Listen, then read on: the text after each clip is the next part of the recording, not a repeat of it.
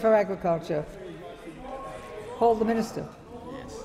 Yes. Well, thank you very much, Madam Speaker. And as the member for Hunter knows, it is vitally important that we keep our edge in the new markets of the world and the markets we're developing, because we have a clean green image. We know that if foot and mouth was to come in, it would cost our nation in excess of $50 billion over the next 10 years.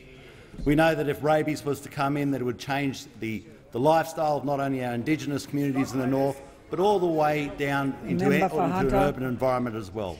We know that screw fly is extremely important in the whole of the animal industry.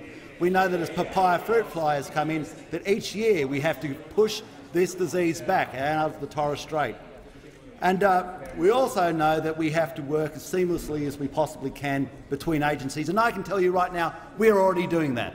Myself and Minister Dutton on health, in our actions to make sure that we keep Ebola out of this nation, is working seamlessly as we speak, and I'd like to commend the Minister for Health for the great work that he does in keeping this nation free of the diseases such as Ebola. And I know that the work that Minister Morrison does has been incredibly effective in ridding our nation of the scourge of people just making their own way into this nation, and all the ones who drowned on the water by reason of the lack of attention to this portfolio by those opposite. But I know that our nation will have, as one of the premier issues, one of the premier items of our agricultural soft commodities, strong biosecurity.